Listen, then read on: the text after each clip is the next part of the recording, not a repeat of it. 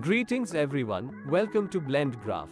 Today, I will be demonstrating how to create photorealistic artwork using Blender 3D.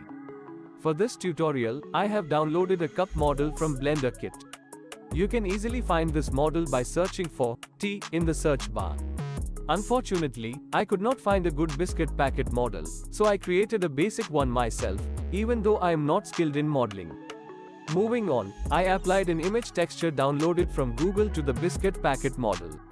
You can use any biscuit packet image of your choice. Next, let's focus on the environment.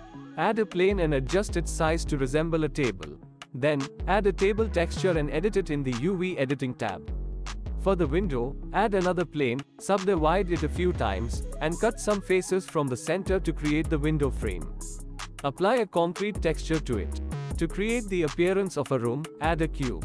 Since this part will not be visible in the camera view, you don't need to add any material to it. Finally, add some trees in the background to create a dynamic look. Now let's move on to the lighting part. Add an HDRI and set its strength to 0.7. Then, add a sun and adjust its strength to 3. Lastly, add the camera and adjust the angle to your preference. Add depth to the camera and there it is. Your first image is ready. Now, let's move on to the second image. Everything is the same as the first image, but I added a teapot that I downloaded from the Blender kit. Let's start by discussing the environment. I wanted this image to be different from the previous one, so I decided to change the location to an outdoor into nature. Therefore, I hid the window and room, and kept everything else the same. Then, I added the teapot to the composition.